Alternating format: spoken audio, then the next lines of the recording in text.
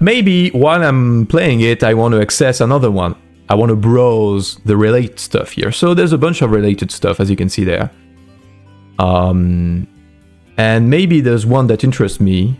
For instance, I could say, oh, okay, I like this player, Nerkio, for instance. I'd like to find more related result to this one.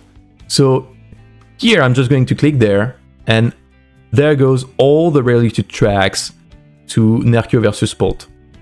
And if I want to play a video, this one for instance, I play it right away. And when I'm done playing it, as you can see, I still have my related list there. Then I go back to the first one, frame corruption here, fixed most likely in the next VLC version. Since I'm streaming, maybe you'll see a bunch of them, even though I'm on the fiber optics there. So there shouldn't be much of those, but you know. And if I get back there, as you can see, it resumes the video where it was at. Now, let's do the same thing on YouTube. Okay? Let's see how it would work. So, researching StarCraft is fine. Okay, I'm clicking there. Now, first of all, the video is starting right away. Maybe I don't want that. Maybe I don't want to play it. But, you know, let's admit we want that.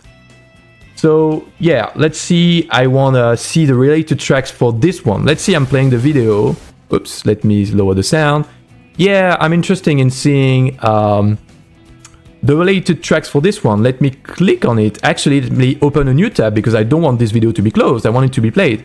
Then all of a sudden the new tab opens. This one is still playing. I need to click there. No, hold on a second. I need to pause it.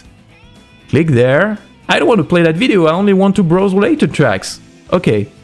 And there. And once I'm done, I can finally, you know, play the video.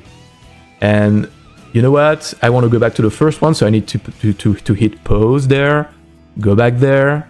Play it back. So as you can see, the browsing is completely inefficient.